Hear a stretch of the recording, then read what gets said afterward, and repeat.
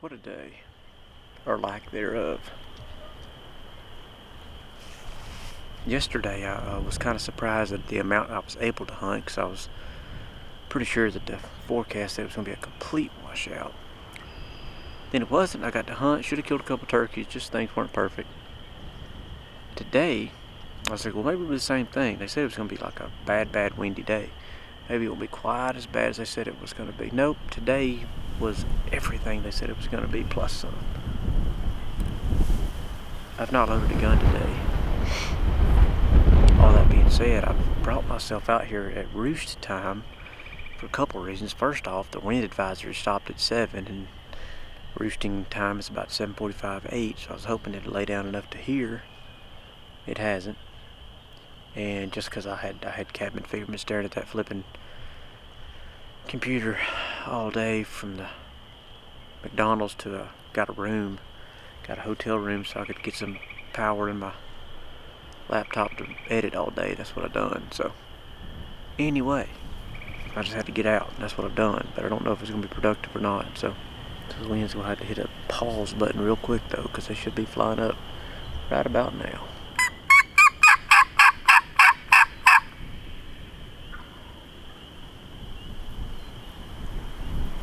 I don't know if y'all gonna be able to hear a thing. We'll get real close to this mic, but it appears all the turkeys that we left yesterday are still there. Top of the morning to you. We're still in Iowa, and we are still waiting on Mother Nature to give us a break. Wind is got the flags on point still, but it is nothing like yesterday, so I am hoping we will see a little break in the wind today. But yeah, this morning we're gonna try to slip in there and try to get in amongst these turkeys before it ever breaks daylight. We heard a couple yesterday evening.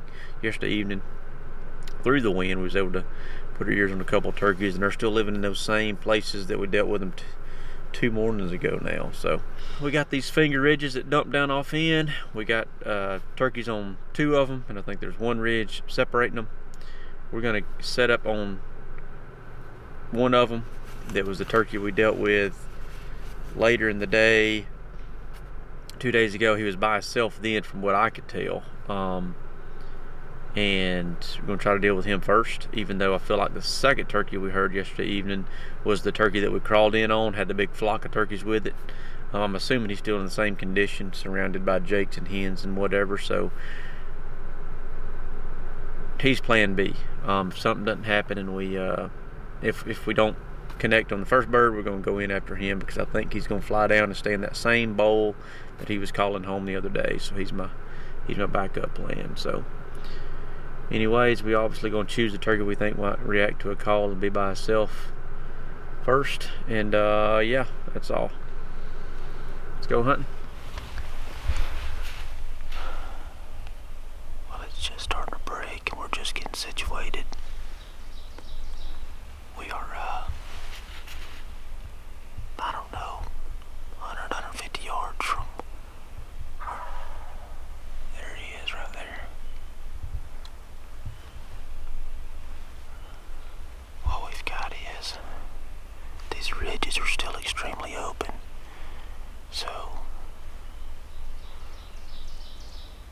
being hidden is really, really, really difficult. So I came in here, and there's some bigger trees you can sit up against, but with me and a camera and everything, it just doesn't seem to be adequate. But I found a fell-over tree. It's a really old fell-over tree, and there's got a fork in it. I'm wedged up in that fork, so I think our hide is pretty doggone good. Turkey is probably, judging by that gobble there, I'm gonna say he's $150, maybe 125. So maybe we can talk him into coming over here and giving us a visit this morning.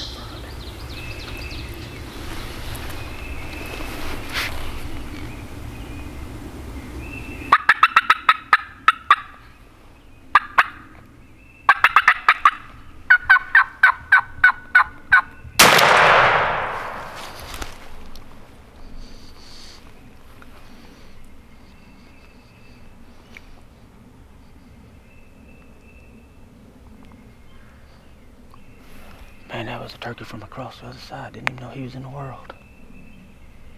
I'm not sure how good I hit in. I gotta jump on him.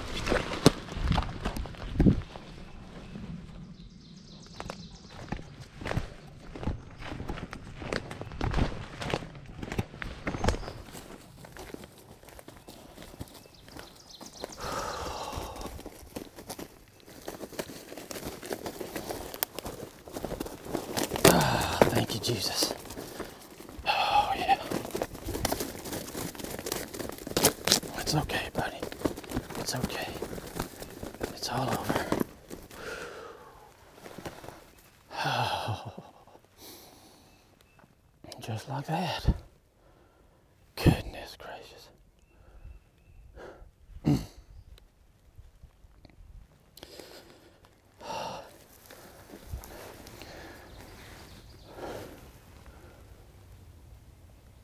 Got in here amongst them today, boys. Lord have mercy.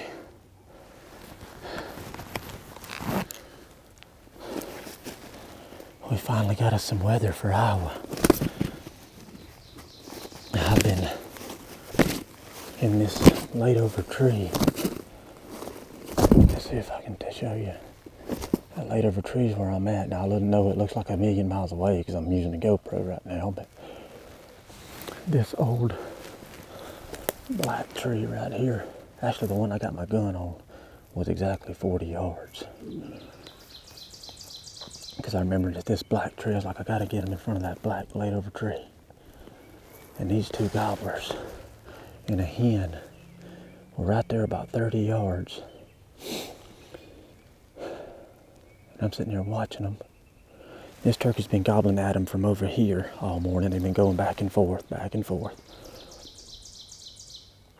And about that time, I just look up and see him come across the ridgetop right here, and he is storming toward them two gobblers for a fight. And I had that hole, and I cut at him, and that joker stopped right behind. He had one of these little trees lined right up with him where he stopped, right? He killed him there. Then I get him to stop one more time, and it was right here. And oh man, he is a beautiful, beautiful representation of an Iowa gobbler. I'm talking a beauty.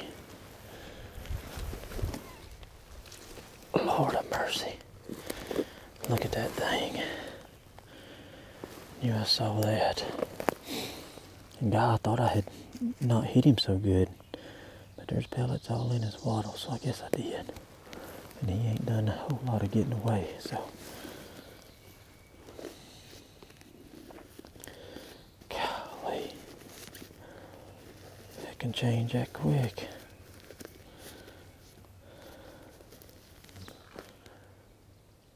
Time here is just breaking daylight.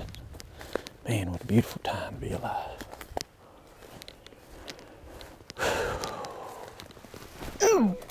Yes. I'm gonna put this thing up. It's done what it's supposed to do.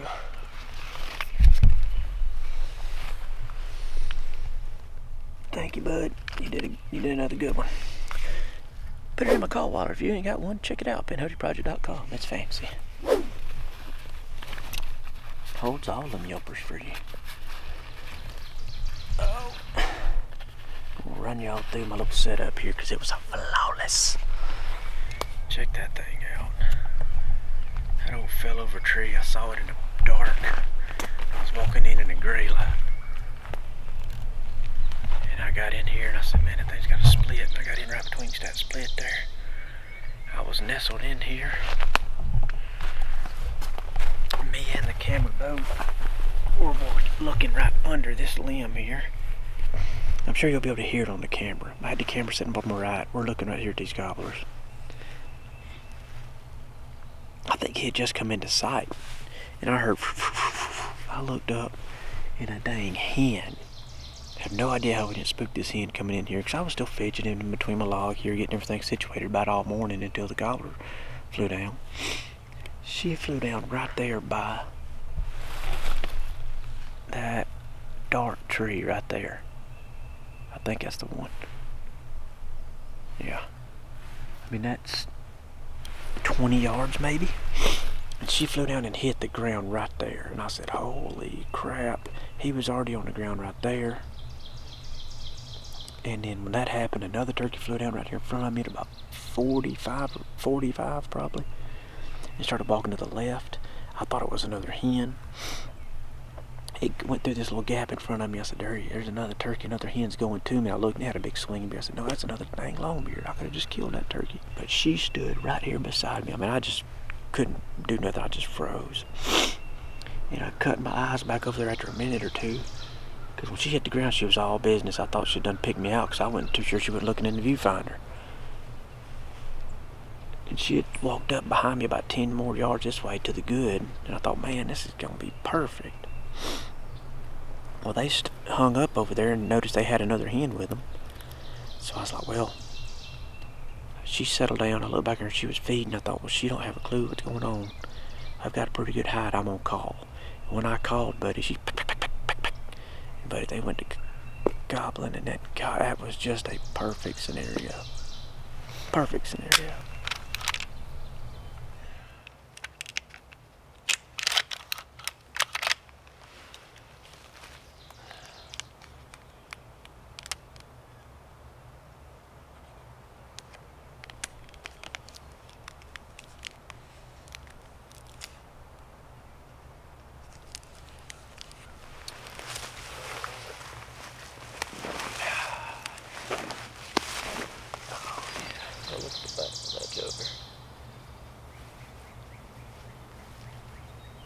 Tell y'all something, he's a 10 out of 10.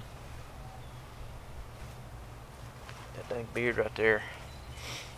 Courtney always complaining about how she needs her ponytail to be thicker. She needs to take whatever that old boy right there has been on, because he got it figured out.